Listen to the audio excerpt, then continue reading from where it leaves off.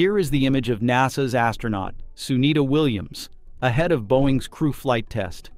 And here is her recent shocking image, after 5 months of being left in space because technical difficulties with the Boeing Starliner delayed her return. Can't believe that from a healthy woman. Sunita is now skin and bones. It is no exaggeration to say that the Boeing Starliner is the most disastrous space program ever, as its dire consequences were not only immediate but also lingering, leading to harrowing situations for the astronauts.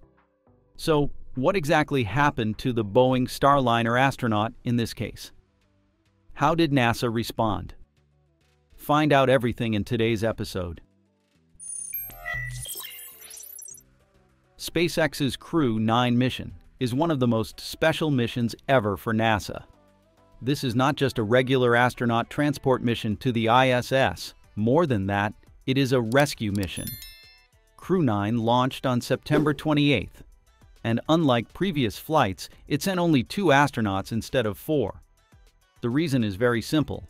The remaining 2 were cut from the flight in order to make room for 2 other NASA astronauts, Butch Wilmore and Sunita Williams, who are currently stuck at the station without a dedicated ride home.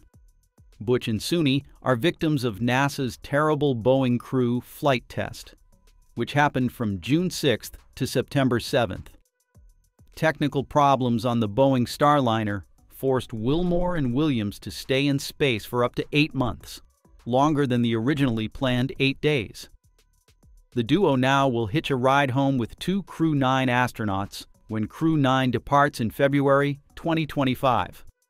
The 2 NASA astronauts' much longer than expected stay on the ISS has raised concerns about the risks to their health. As you know, the human body is not designed to adapt to the zero-gravity environment of space. When we are on the Earth, we are strongly affected by the force of gravity. We have a small organ called the vestibular organ deep inside our ears, in the inner ear, that sends gravity information to the brain, and the brain uses it to keep our bodies balanced. By contrast, on the ISS, or spacecraft that have flown into space, the force of gravity is much weaker than on the Earth, meaning the information received from the vestibular organs changes.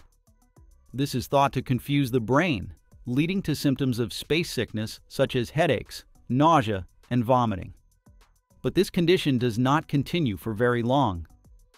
If you stay for a few days in space, your brain adjusts its interpretation of the vestibular information, so the space sickness goes away.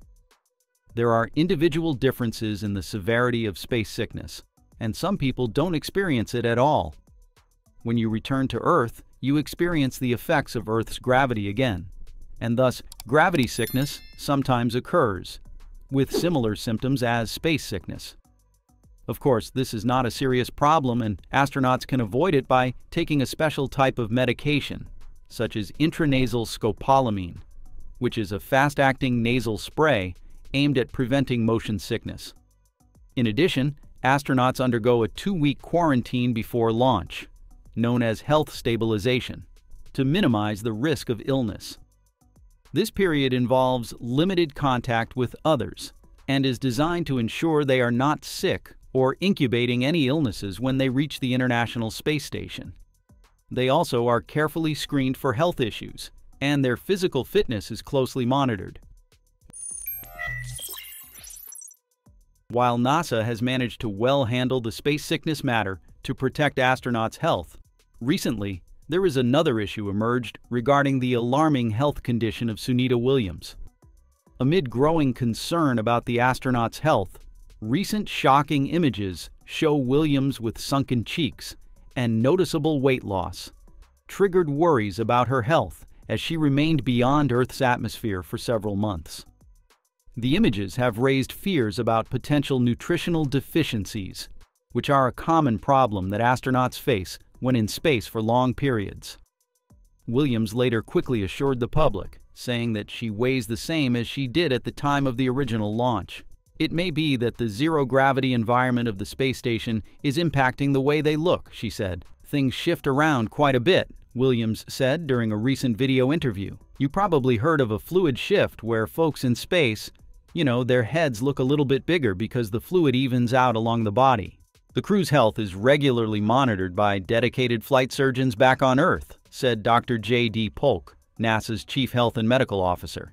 And the astronauts each follow an individual diet and fitness routine to stay healthy while in space, Polk added. The astronauts work out in space for more than 2 hours every day, Wilmore said. Their fitness routines include running, biking, and weightlifting. While in space, the two are also helping to maintain the ISS and working on research projects, including investigations into the effects of zero-gravity environments on the human body. However, those explanations seem not to work. Doctors have said Sunita's gaunt appearance is worrying, adding that the natural stresses of living at a very high altitude are getting to the astronauts' bodies. Maintaining energy balance is difficult in microgravity, where astronauts may experience a negative energy balance due to reduced appetite or changes in metabolism. This can lead to muscle degradation and weakened immune function over time. According to Dr. Barali Swetha, chief dietitian, Gleneagles Aware Hospital, LB Nagar, Hyderabad, typically a male astronaut requires around 2,700 to 3,700 calories daily, while female astronauts may need about 2,000 to 2,700 calories.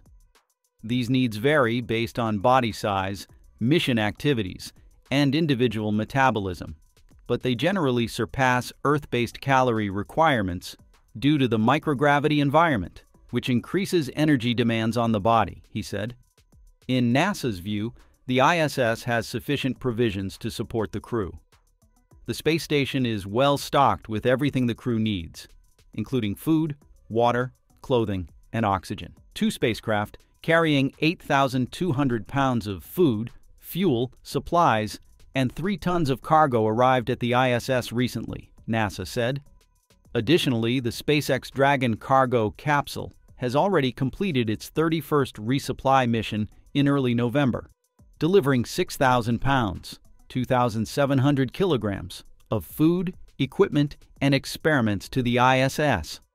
Despite this reassurance, experts still believe that their fresh food stocks are running low. The New York Post published an article on November 18th revealing that Sunita Williams and Butch Wilmore have been feasting on pizza, roast chicken, and even shrimp cocktails, but have very little fresh food in their diets. The pair are chowing down on a variety of food, including breakfast cereal with powdered milk, pizza, shrimp cocktails, roast chicken, and tuna, as medics ensure they are consuming enough calories. However, the diet is limited when it comes to fresh fruit and vegetables, as it takes 3 months for the ISS to get a new supply of fresh food. There's fresh fruit at first, but as the 3 months continue, that goes away, and their fruits and vegetables are packaged or freeze-dried. Williams even admits the diet constraints on the ISS can be hard to manage. Packaged meals and preserved foods may not provide the necessary nutrients over extended time periods. And this brings up valid points about dietary intakes and formats of food supplied to astronauts. If fresh food becomes scarce, the impact on astronauts' health, particularly for those like Williams and fellow astronaut Butch Wilmore, could be more severe than initially anticipated.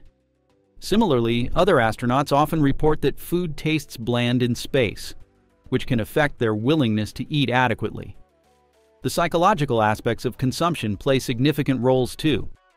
The comfort and nutrition of consuming familiar, fresh items can have important ramifications on mood and effectiveness during missions.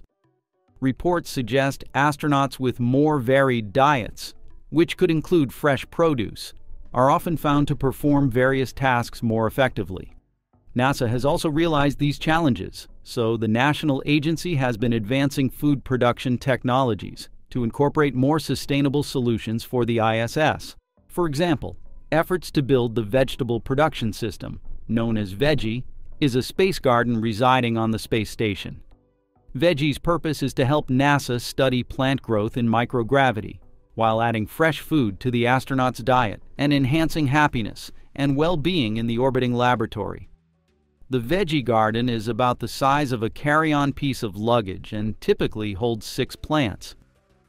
Each plant grows in a pillow filled with a clay-based growth media and fertilizer. The pillows are important to help distribute water, nutrients, and air in a healthy balance around the roots.